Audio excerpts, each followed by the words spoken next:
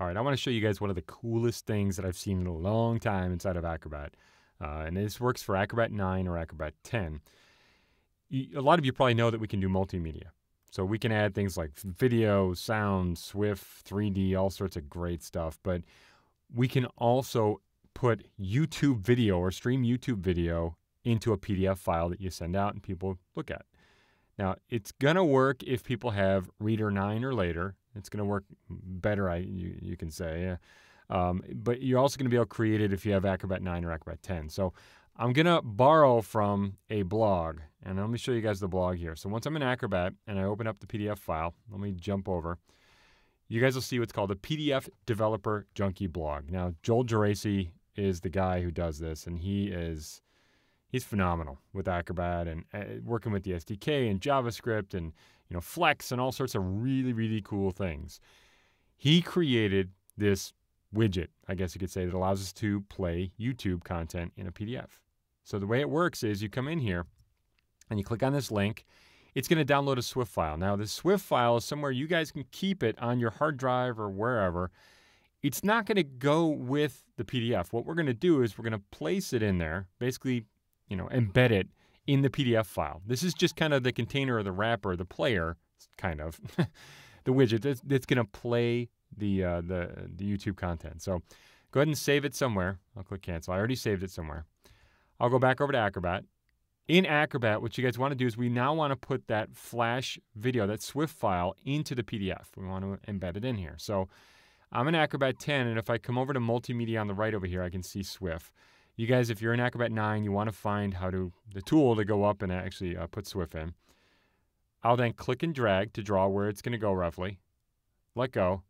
And if you look here, it's going to say, oh, well, where's the file to insert? Well, this is where we insert that Swift file that Joel created. So I'll click Browse. I'll go find it. There it is.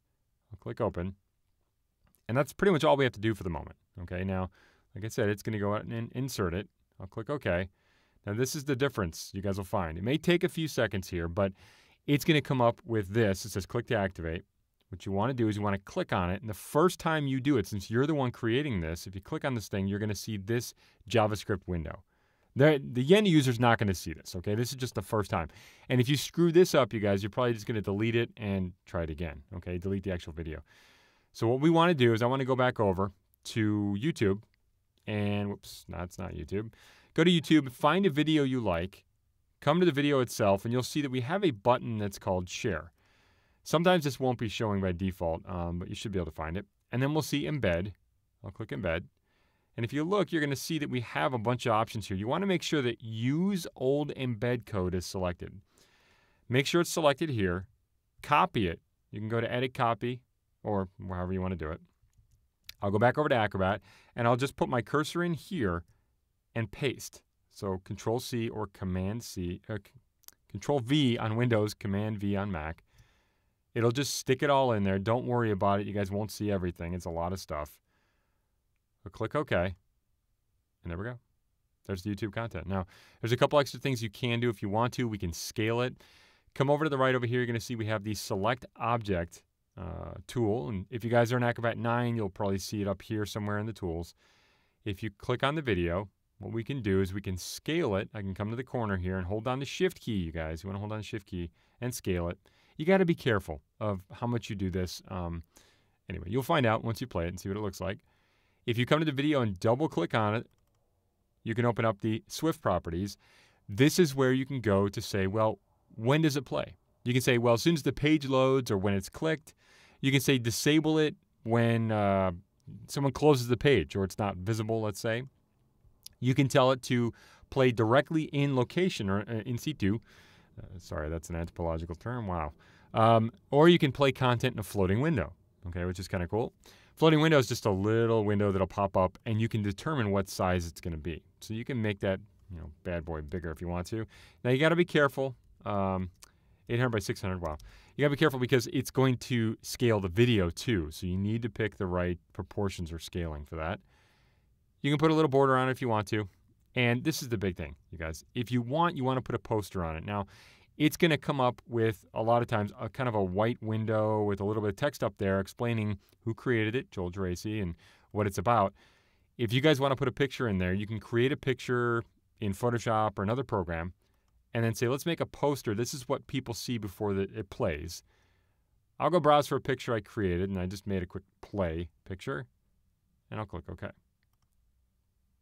And you'll see it'll think about it for a couple seconds here. It'll stick it in there, and it's not responding, but that's fine. There we go. All right, now be careful of scaling it by grabbing a corner. If you guys find you screw something up, it's not the right video, whatever, just simply select it with Select Object, delete it, and start the process again, okay? All right, let me save this. I'll go to File, Save As PDF, Save As PDF. There we go. I'll save it on my desktop and call it Done. There we go. All right, now I'm going to close this up, close all my other stuff I've got open up here. And I've got a lot of things going on, you guys, sorry. And I will open that up in Reader just to show you what it looks like. So I'll open it up in Reader.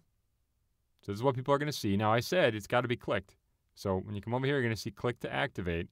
If I wanted to, I could have made it where it played when the video opened, or the page opened rather. I'll click.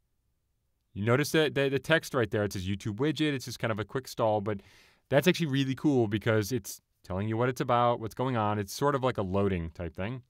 I'll then click to play. Click to play.